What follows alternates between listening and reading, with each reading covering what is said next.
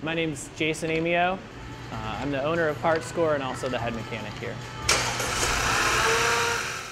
When I was young, the reason that I started mowing lawns and doing irrigation is I raced radio-controlled cars.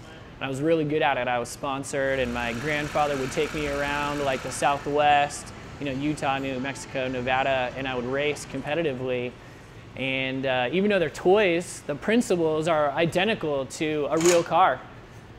So I was just hooked. Anything mechanical. Before I got my license, I bought my first car. It was an old Volkswagen, Carmen Ghia.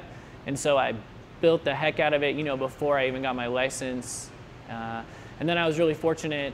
One of my uncle's good friends owned a performance Volkswagen shop. So like all car guys, I started off sweeping the floor there when I was like 15, and I caught the bug, really, really hard. And I just stuck with it, man. It was addictive. So being a diehard automotive guy, the performance side is where the excitement's at. Brake jobs and oil changes are just, that's kind of the boring ho-hum part of it. Like I'm working on a project like this.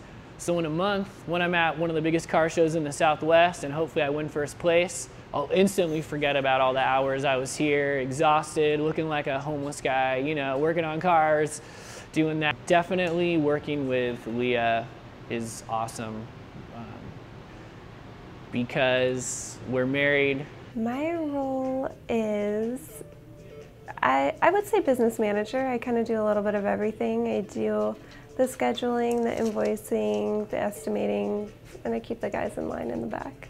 Some days I'd sell this place for a penny, and some days all the money in the world wouldn't buy it from me. So it just depends on where it's at. And we get to build a car to fit a customer's personality. It's basically, I see it as a kind of art. You're building something creative that reflects who you are. So I feel like we do it all here.